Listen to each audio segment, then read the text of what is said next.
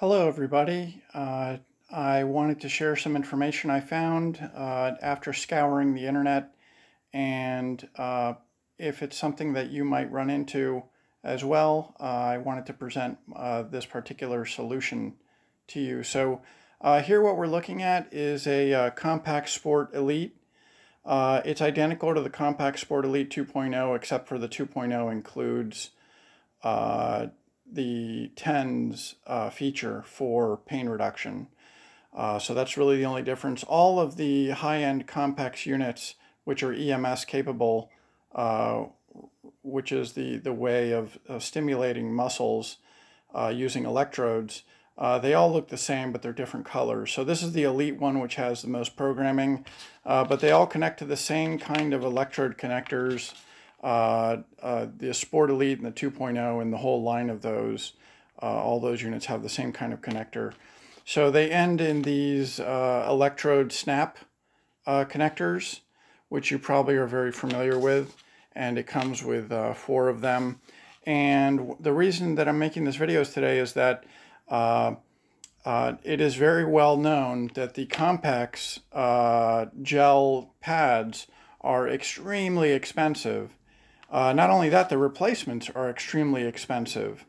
And the snap connectors are about 3.7 millimeters at the snap point, which is the little metal piece that connects inside of these plugs. So that's the the pad little dimple connector. It looks like what you find in, like, if you look at a pair of jeans that have a snap connector at the point of the belt buckle, it kind of looks like that.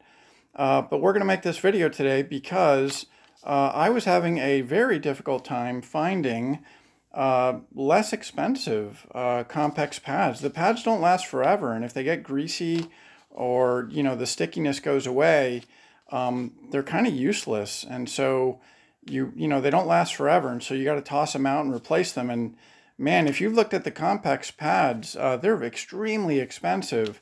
I think they're $40 or $50 for just a pair of pads. It's quite egregious, actually, because the rest of the industry has moved on with selling you 50, 60, 100 packs for $10, $20, $30. It's a lot less expensive, and it's essentially the same thing. I mean, some could argue that the COMPEX pads have, stronger fabric foundation, and the gel's a little thicker, and the electrode plating is a little bit more distributed.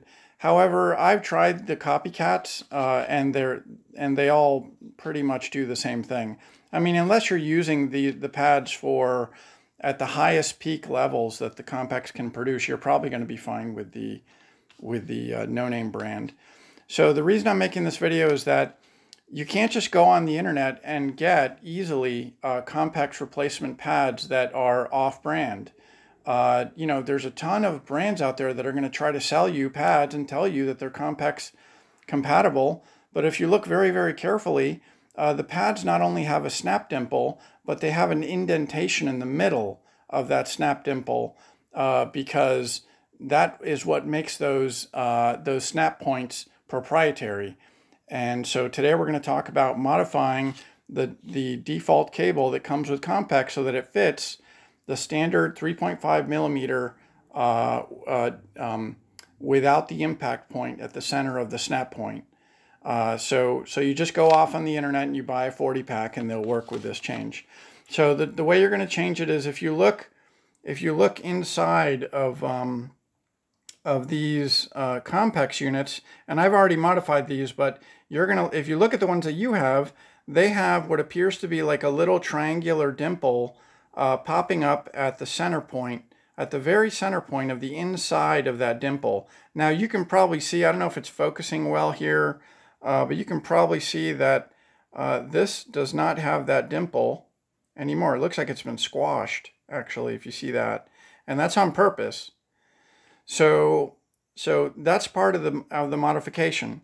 So what you do is you take one of these dimples, one of these snap points, and you take maybe a square bit that you find, in your hardware pack, kind of like this one. This is about, about 3 millimeters by 3 millimeters. It's just square. You can also take an Allen end point. Anything that fits in here flush and completely. You don't want anything that's going to dance around. It's got to be a good, solid insertion.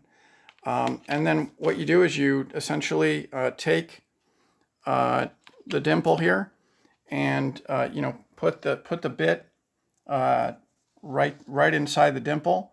And again, I'm holding the camera here, but you'll take the hammer. And again, I do recommend, by the way, that you put the back side of the dimple on a piece of soft wood or wood, not a piece of metal, not a piece of marble or anything like that, because then you're just going to damage the snap point. And these cables are expensive, so you don't want to break it, you don't want to damage it. And you can see here that they're undamaged. And anyway, you give it about 3 good whacks with a hammer, and you'll kind of feel it out. But you know, maybe give it 2 whacks and see how much you've indented the dimple that's inside of there. Eventually, you're going to get to a point where the dimple is almost flattened out completely, and essentially you'll see a very small evidence of that work on the back, because you know, now there's a teeny tiny little change to the backside, but it's cosmetic, it's extremely minor, but you'll see that you know, it's going to look a little bit different, so fair warning. But the bottom line is you're not damaging the snap connector. You know, these are pretty robust. I've changed all mine, and I've been using them for months like this, and you know, they all work fine. So this is just a small change that you're making. Anyway, so you're going to give it maybe 2 good whacks, look inside, make sure it's flat. If it's already flat, just stop right there. You've done enough mod. If you need to give it a 3rd good one, you know, to get it to be totally flat, then again, you're going to kind of feel it out. But, you know, I'd probably modify 1, see if you're happy with it. These come with 4 cables. And if you feel like you've gotten the hook on it, then do the other 3, and you're off to the races. So the other thing that's important is that the snap connectors from COMPEX are 3.7 millimeter, and the majority of the industry is 3.5 millimeter. So how do you get around that? Okay, the way to get around that is you take a jeweler's flathead screwdriver, and this is the 1.4 millimeter one here. It's the 1.4 millimeter. So it's the smallest one. And if you look inside of the connector, there are these, you can barely see it here, there are these little like flat edges that grip onto the snap. And if you can kind of see there, it's kind of tough to see. I probably don't have enough light. See if I can focus in on that. Yeah, there, you can see that there are these slits where you can slide in the jeweler screwdriver, kind of like that.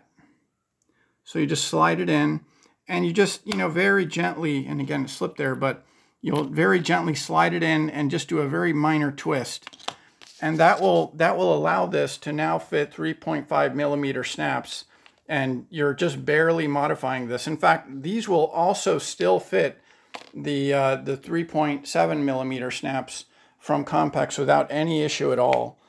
So we're just making a very small modification to these so that they fit 3.5 millimeter generic snap electrode pads. And anyway, that's going to save you tons of money over the long term. And anyway, that's my tip. I wanted to show it how it was done.